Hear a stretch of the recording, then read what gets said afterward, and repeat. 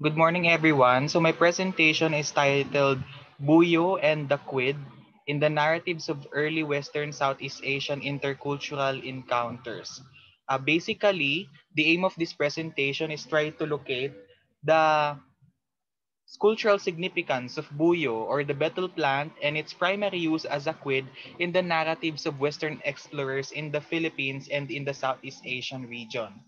Obviously, we all know that the advent of Philippine civilization, just like all other civilization in the world, began with humans' great connection with their arboreal environment as hunters and gatherers. No, millennia ago, humans of today's Philippines relied so much on their arboreal environs for all of their necessities like food, their clothing, their shelters, and even their technologies. Now, given that, it has to be emphasized that plants indeed are an important and indispensable part of human experience. This is so true because our history is so influenced by plants that many of our historic events in our history involve or are connected to plants. No? For example, the sugar cane. As a valuable crop for the Filipinos, sugarcane carries stories of Filipino history and heritage. The Basi Revolt of the Ilocanos, for instance, would have not happened without the Basi from the sugarcane. The tobacco, for example, we know this crop has been monopolized by the Spanish colonial government. In schools, we are very familiar with the tobacco monopoly. Also, we have the balete tree. We know obviously this tree to be a historically significant or say a notorious to the collective imagination of the pre-colonial Filipinos as the dwelling of the supernatural entities. With all these, we can thereby safely say that somehow our plants can tell our history. So today I will try to describe to you our cultural history through another heritage plant, which I know most of the millennials today are no longer familiar with, no, because its primary use has already been buried into oblivion. This plant was considered to be one of the most extensive plant species enjoyed in the archipelago and in the region before and during the Spanish colonial period of the Philippines, and actually was also considered to be one of the ubiquitous herbs in every Spanish and Filipino household and store during those times. And that plant is called the betel leaf or buyo. Búyo, or betel leaf or piper betel is a dioecious, meaning it has only one sex, either male or female. So that also means it cannot reproduce alone, so they have to be propagated asexually through cutting. It is a vine or a creeper plant of the family Piperaceae, that produces a smooth, shining green color and a heart shape, or in botany we call it cordate shape aromatic leaves that are commonly grown on a trellis. No, the words highlighted in red are phytomorphological identifications of betel plant extracted from our historical sources, which may lead us to say that indeed we can use historical sources to study many things, including botany. Well, according to several evidences, historical, epigraphic records, philological and archaeological evidences, the original home of the betel plant was the Southeast Asian region and not the Indian subcontinent where it is extensively used as well. One evidence to this fact is the word betel itself actually came from the Malay word betila or leaf, which was transliterated by the Portuguese explorers during their early exploits in Southeast Asia. In the Philippines, the betel leaf is locally known as buyo, but it is also called ikmo or itmo by the Tagalogs, buyok in Cebuano, dalit among the Warais, gawed in Ilocano, lawak in Pangasinan, samat in Kapampangan, and mamaan in Maranao. And obviously, we know that betel's primary purpose is as a wrapper for both the areca nut, we call it locally bunga, and we also call it betel nut, though it actually doesn't come from the betel leaf or the betel plant, together with the tobacco and lime. And when you concocted them together, you are going to produce betel quid or pan in the Indic culture. Or in Filipino, we call it ngangà. So here, we clarify that betel leaf or plant is the buyo, no? And the quid is the nganga. We clarify this because many are confusingly thinking that buyo and nganga are the same, but strictly speaking, on the basis of our lexicon, they are different. Well, I do not exactly know when this misconception started, but clearly, even in some Spanish sources of the 19th century, the word buyo was already used uh, to refer nganga. So here, we clarify their distinction. Okay, so as I have said before, the original home of the betel plant is the Southeast Asian archipelago, no, particularly the Philippines. This means that long before the natives' contact with the Western explorers, they had already been practicing the betel chewing tradition or pagnanganga. Early chronicles support that betel quid chewing was an expansive tradition in the Southeast Asian archipelago and the Pacific. This was affirmed by Pigafetta, Morga, Rios Coronel, and Dampier. Now, Pigafetta himself, actually in 1521, had multiple sightings of betel chewing tradition. No? For example, in Mazawa, Palawan, and in Tidore. And he observed this both among the ordinary men and the royals. No, other sailors had also observed this, such as Pedro Fernandez de Quiros in Solomon Islands, William Dampier in Mindanao, and Charles Wicks in Sulu. So here is an excerpt from Pigafetta's description of how the natives of Mazawa prepared their nganga.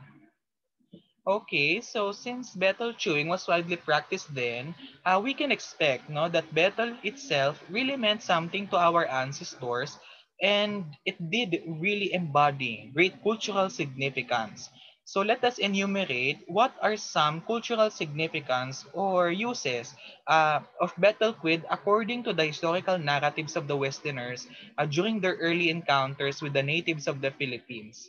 So first cultural significance we can highlight, betel quids were offered to show hospitality and friendship. When a visitor comes to a house, no, the native host has to offer the visitor with a nganga. No, and they prepare it meticulously because the nganga is a technical material in pakikipagkapwa-tao. No? Dampier, in his narratives, appreciated this social custom when he was warmly welcomed in Mindanao. Second, betel quids were offered during religious rituals. Now, for example, the Tagalogs offer quids to appease and maintain the favor of their deities. The Kapampangans offer quids to appease the malevolent Nuno from taking vengeance. No, because Nuno's vengeance sometimes were in form of paranormal sicknesses.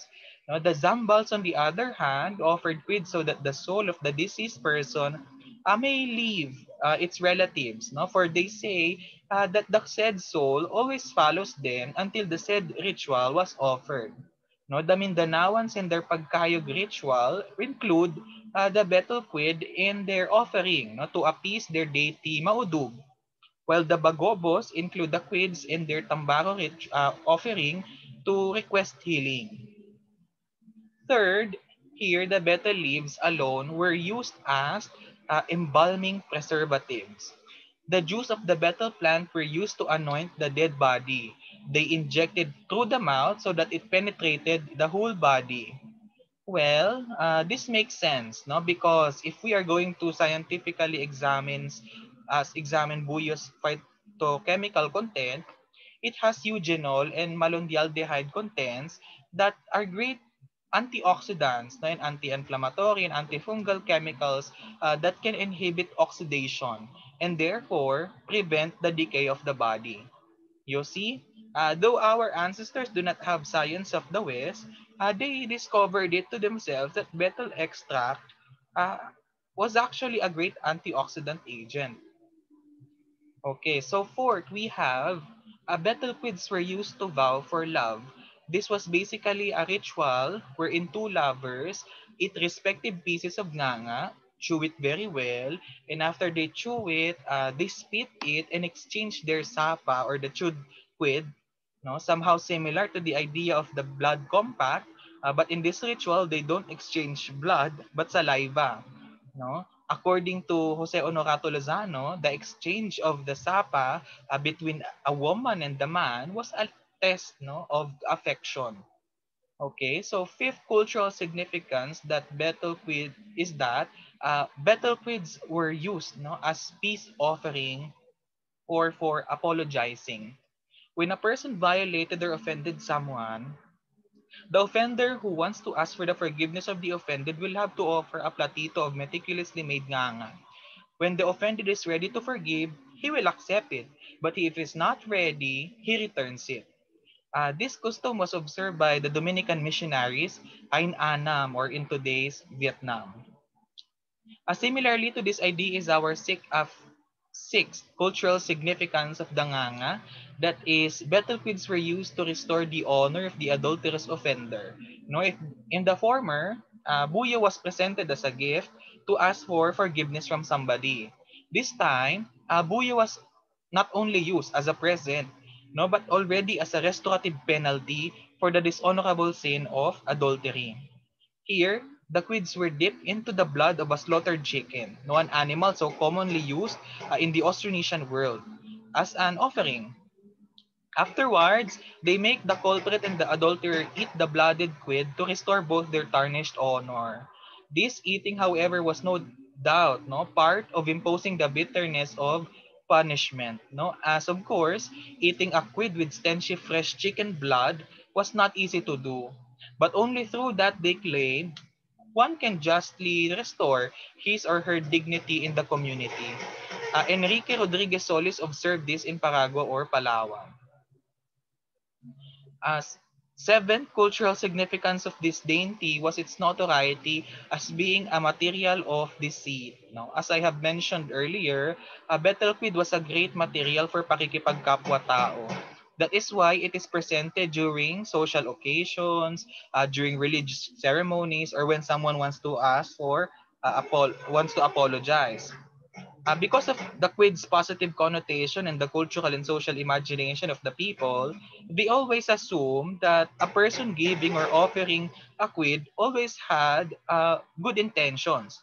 And because that person does not suspect that a quid may carry harm, poison was sometimes concocted with it.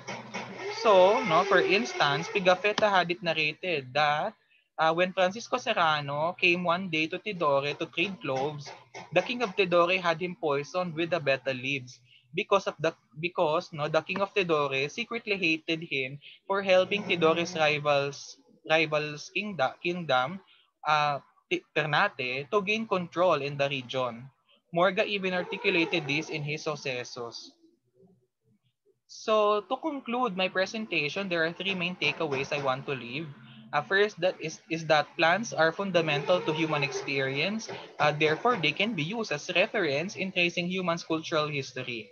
Second, the significance of the betel plant among the Philippines and our Southeast Asian neighbors can be seen from its ubiquity in the Western narratives of their early encounters with the natives of the region. And third, aside from being a mere masticatory delicacy, betel quids were also a part of a vast cultural tradition of the Filipinos and the Southeast Asian natives prior to the Western encounter. That's all. Thank you very much.